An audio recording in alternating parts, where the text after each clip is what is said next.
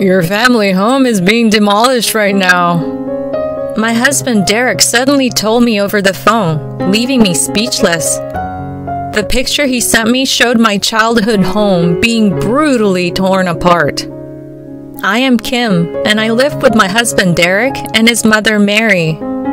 I met Derek at work, but I quit my job after we got married, and now I'm a busy housewife.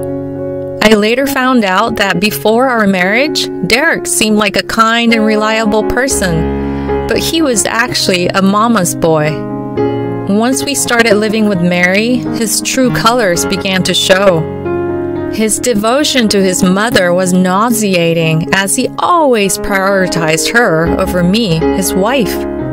Everything in our home, from the interior design to the furniture and daily meals, was decided according to her wishes.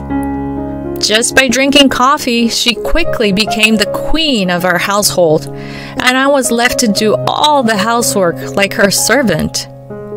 Derek didn't care at all about how miserable or exhausted I felt. I'm starting to wonder if I married him just to take care of her. Her arrogance escalated day by day. She never openly mistreated me in front of her son, but when we were alone, she constantly tormented me. I could bear some of her insults and silent treatment. But one day when she called my freshly brewed coffee disgusting and splashed it in my face, nearly burning me, I reached my breaking point. I tearfully confided in Derek when he came home, but he brushed it off, saying, "Mom was just in a bad mood. It's not a big deal." The next day, she was even worse, apparently having heard about my conversation with Derek. "How dare you tell my son about our little argument?" she sneered.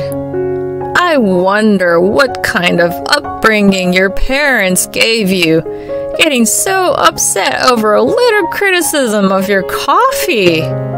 She conveniently forgot that she had splashed the coffee in my face. With a nasty grin, she mocked not only me, but also my parents. I could no longer bear her insults towards my parents who had raised me so lovingly. I couldn't possibly stand living under the same roof as her any longer. I proposed to my husband that we live separately from Mary. "You want me to kick out my mom? I can't do such a disrespectful thing now." "Then I'll move out," I replied without hesitation. I knew he wouldn't easily agree to living apart from her. I didn't want to live in her castle, surrounded by her tasteless hobbies any longer.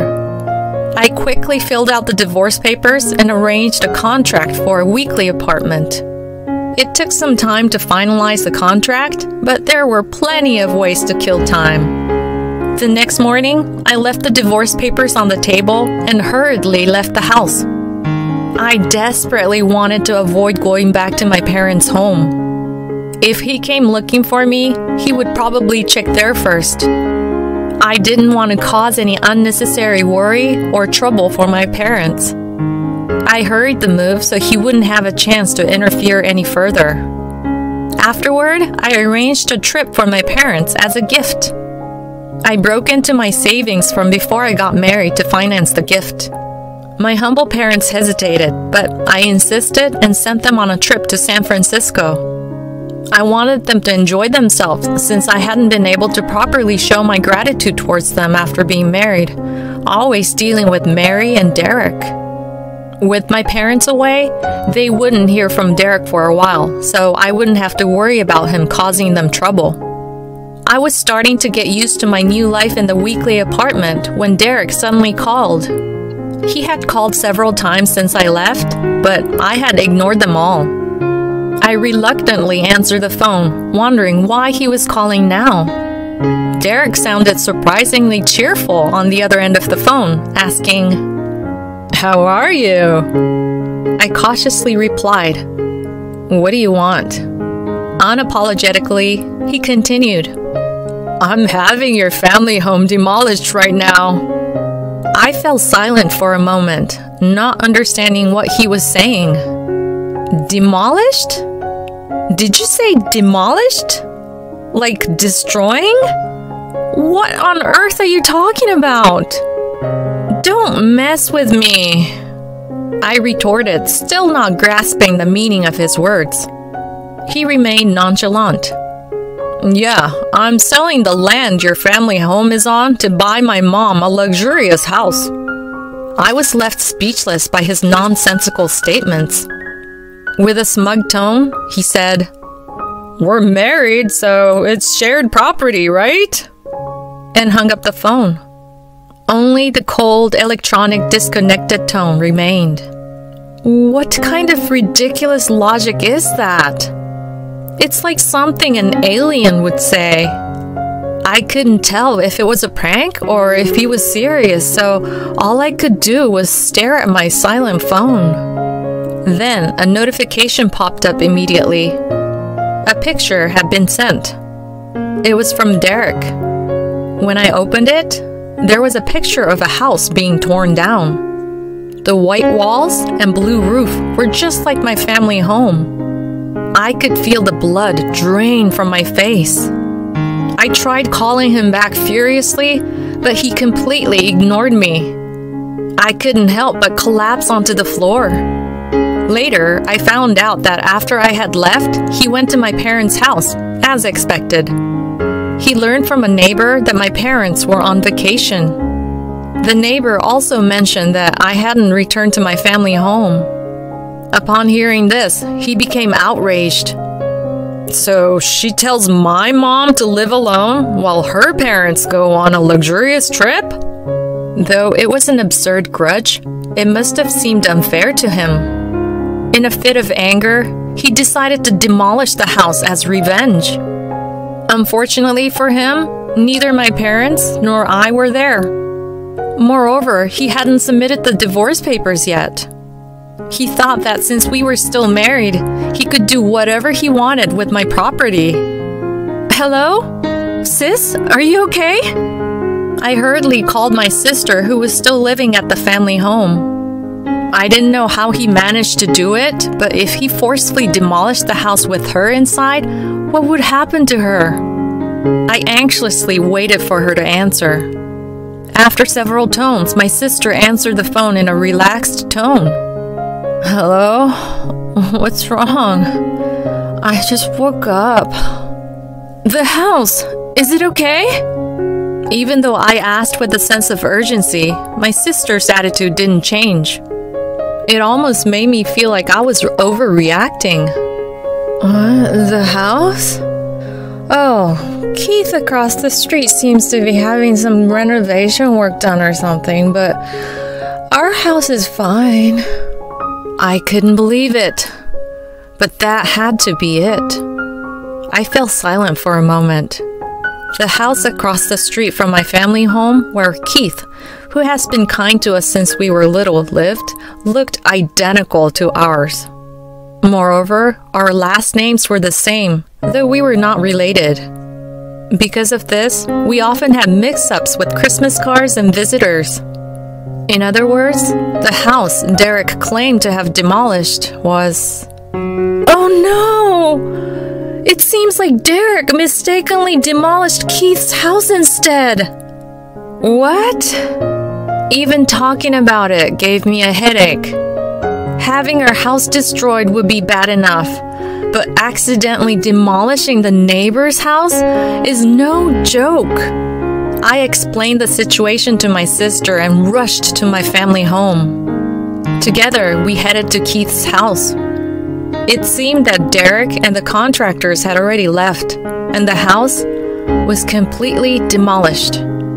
What do we do about this? My sister and I turned pale as a man with an exotic appearance, dragging a suitcase, approached us while letting out a bizarre scream.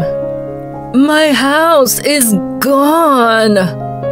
Keith, who had just returned from an overseas trip, exclaimed with wide eyes. My sister and I exchanged glances and then apologized. We explained the situation in detail, but it all sounded like excuses, and we couldn't help but feel sorry for involving him in all this. I am so sorry that your precious house ended up like this. My sister and I continued to apologize. We knew that apologizing wasn't enough, but it was all we could do for now. He seemed shocked by the sudden turn of events, but when we apologized, he lifted his face and spoke kindly. It's not your fault. There's someone else who needs to take responsibility. His tone was gentle, but his eyes weren't smiling. He suggested a plan to make things right.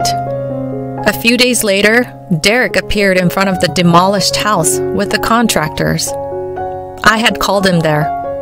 It was a gamble whether he would come or not, but perhaps he was intimidated by the formal protest or simply wanted to see my crying face.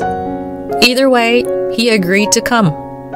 I went to meet him with my sister, Keith, and a lawyer. Derek seemed surprised to see me with allies, but he quickly put on a brave face.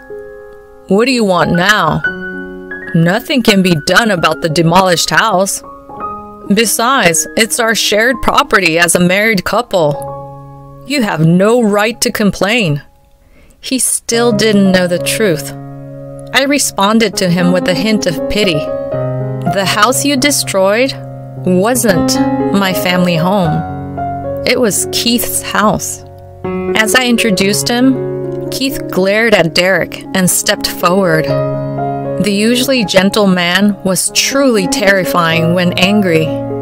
Even Derek, meeting him for the first time, shrank back from Keith's intensity. Then he argued back. No, but your maiden name is Jackson, right? I checked properly before demolishing it. Hearing that he had demolished someone else's house, Derek started to panic. I sighed as if to interrupt him. It's not that unusual of a last name. We just happen to live in a similar house and have the same last name. But what are the odds? He was genuinely upset, but it sounded like a comic retort. My sister chuckled beside me. This is hilarious! So hilarious! Ignoring her, I continued. Besides, do you even understand what shared property means?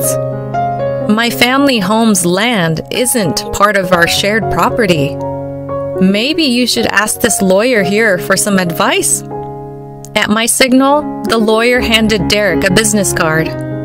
Derek seemed surprised, apparently not realizing he was a lawyer, and stared at the card. My sister leaned in to look at Derek's face and spoke to him mockingly. Don't you know Keith Jackson of our city? He's a famous landowner around here. Indeed, Keith was not just an ordinary man. As my sister later explained, he used to be an executive at the company where Derek worked, which was also the company where I met him. Sometimes his eyes would not smile, and his expressions had an aura that spoke of his influence. It's not my fault. Derek finally seemed to realize the gravity of the situation. He insisted repeatedly that it wasn't his fault, his previous boldness gone, replaced by a panicked demeanor. Unfortunately, the contractors, who should have been his only allies, fled as soon as they heard Keith's story. They were the kind of contractors who would demolish a house without proper investigation. Derek must have been caught by a fraudulent contractor. Enough already! Keith, who seemed to have run out of patience, yelled at Derek. The air seemed to tremble with the force of his anger. Admit your wrongdoing without any excuses! Or do you want to involve the police? At these words, Derek became completely subdued. In the end, with the lawyer present, he agreed to our side's demands, and the situation was settled. Derek signed the divorce papers and was forced to write a letter stating that he would pay compensation to both Keith and me. The compensation amount was quite significant because of the house demolition, and he had already incurred debt for the demolition costs. The unscrupulous contractor had already taken the money and disappeared without a trace, leaving Derek with no one to rely on and struggling to repay the debt. The fallout also affected Mary. She had thought she would live with Derek in a luxurious house, but when her son demolished the house of wealthy landowner Keith Jackson, she instantly became a target of ridicule. Naturally, she could not accept such a situation, and soon she could not leave her house. As for Keith, although his house was demolished, he hadn't suffered too much damage. The reason he had gone on an overseas trip was his daughter who lived abroad. He had received an international call from his son-in-law saying that his daughter was about to give birth. Having lost his wife 20 years ago, Keith doted on his grandchild and decided to live abroad with his daughter, as she had previously consulted with him. So he intended to demolish the house and sell the land after selling his business. Of course, he was shocked because the house had disappeared sooner than expected. But he laughed, saying that the result was the same. I didn't inform my parents of anything until they returned from their San Francisco trip because I didn't want to ruin their vacation. When they returned home and heard the whole story, they turned pale and were speechless. But they were relieved that nothing had happened to me. At my parents' suggestion, Keith would stay at our house until his business was settled. I also moved back to my parents' house from the weekly apartment, and we spent our time reminiscing about our memories with them, who would soon be unable to return to the US for a while. About a month later, the day of Keith's departure finally arrived, and our family went to the airport to see him off. He was carrying a bunch of toys, and he seemed so excited to see his grandchild that he looked like he might start dancing. Although it was a time for goodbyes, his happiness was so infectious that we couldn't help but smile. We waved our hands as we watched him head towards the boarding gate. A few months later, we received several airmail letters from Keith, each containing photos.